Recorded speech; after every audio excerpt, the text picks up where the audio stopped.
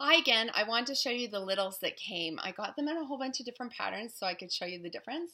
I'm just going to show you what they start out looking like. So they just come like this. Look at how nice and handy that is to store if you want to. When you make them larger, this is the Get Dots one. It's quite a big bag. Like look, it's huge. And then look at the inside. You could use this as a cute little trash can for your kids or to store Lego or anything else that you need for your craft supplies. I'm thinking of putting our plastic Easter eggs in this that we store every year. This is in the brushstrokes.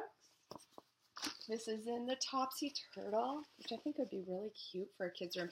And they're quite sturdy. Once they stand up, the ring around the top keeps them open. So I can hold it like this and it doesn't flop over like our large utility totes. It stays open really well. This is the navy stripe one, which I'd like for my room, actually. I like navy and stripes. And the last one that I have, this one is different. See, it's an oval, whereas these ones are all circle shaped. This is the Littles Easter one. Isn't that cute? And it has the wings that come out for the little guy and the little feet. So that's our Easter one. It's just on special for this month.